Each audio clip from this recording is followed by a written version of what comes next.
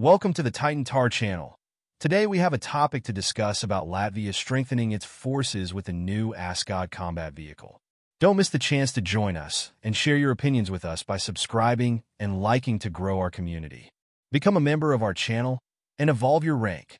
The Latvian Ministry of Defense has announced the selection of the ASCOD Infantry fighting vehicle to enhance the operational capabilities of its armed forces.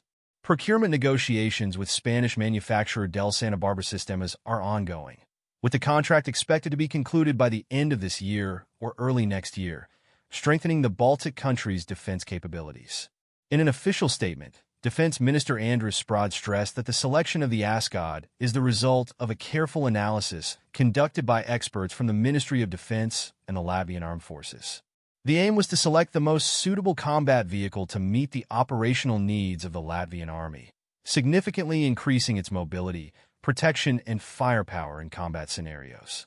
While the minister did not specify the number of vehicles or the exact value of the contract, a Defense Ministry spokesperson told Defense News that the investment is expected to reach approximately €250 million, $265 million. The purchase of the ASCOD is part of a broader strategy to modernize Latvia's ground forces and make them more efficient in the face of rising tensions in the region. In addition to the ASCOD vehicles, Latvia is also moving forward with other military acquisitions.